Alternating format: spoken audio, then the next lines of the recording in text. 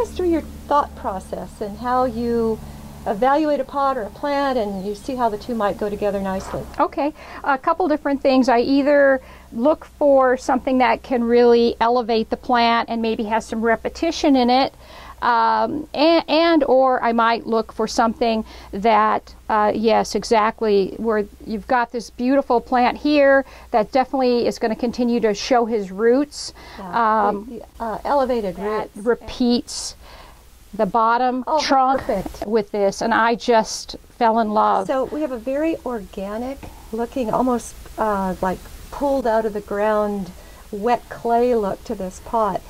And the color and texture of the surface of the pot perfectly repeat the color and texture of the elevated roots of this Trichodiadema bulbosum. He was one we couldn't pronounce. Unpronounced. Then you're going to have this nice texture contrast coming up from the plant itself, the top of the plant. It couldn't be more perfect. And then we will just need to find the perfect top dressing for it. Oh, that'll be fun. You notice too that the scale and proportion between the two is just right on. It's going to be interesting to see just how high you do plant that. Are you going to try to reveal more of those roots? Well, I think I'm going to have to be a little bit more careful with this pot, because you see it has dips in it, so I don't want to go too high and then have dirt or my top dressing go out, or expose the roots too much and stress the plant. So I think it'll be maybe a little lower. So let's see how easy this baby is to get out of here. I think he's actually pretty easy. Pops right out of there. Yeah, I don't think that they will have long, you know, there we go. And we'll just use this wonderful soil that came with it. You probably want that line to continue up into. Yeah. So what do you can evaluate each root. Right. See how that line is going to take you right up into that root. Like the pot is part of the root, which I love. Exactly. The V shape in the pot could emphasize one of the roots too. I don't think you can go wrong. It's just a matter of choosing the best of several options. The eye follows the line. You get that sense that the pot and the plant are one, which is always a really cool thing to achieve. Different height variations are a little more difficult, but the end result is usually worth it. It almost looks bonsai, doesn't it? It sure does. You will have to decide what's going to go in that separation point. Yes, I think we may have to find, which I have lots of really gorgeous rocks. We might have to find one that's just the right size. I think. Rock fairy. Okay, our rock fairy has joined us. And again, we're going to look for something about the, there's quite a few good things here. Very organic. This is a nice bridge. And look at that. Kind of fits right in that hole. It doesn't call too much attention to itself. It has a structural purpose.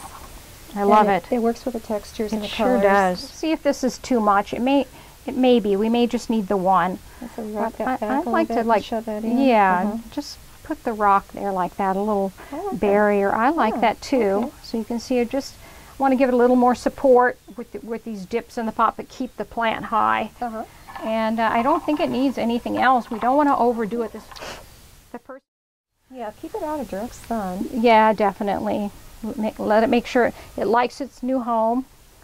And if things don't, this is definitely a plant with a front and a back. So this would definitely be a plant I would have, facing out. And then we need our top dressing. The sand's not terrible. Yeah. But it's the wrong color sand. Yeah, it's too light. What do you do when you dump top dressing on to try it out? I push it down. I spread it around. You just cover it. You don't try to dig it out. I spread it around. Okay, and push it down with the dirt, and a new top dressing goes on. So in the old days, I'd have the, the tweezers and picking the stuff out or tipping it all. Nah, it takes too long, and it's not really worth it. And I think some of these our top dressings are too big for this arrangement. This, because it's the smallest, it's pretty tiny. We hate it, shove it down. That's what we do. I like that a lot. Yeah, and I think if we spritz it just a little bit, I think because it's a little bit, this is very dusty. Wow.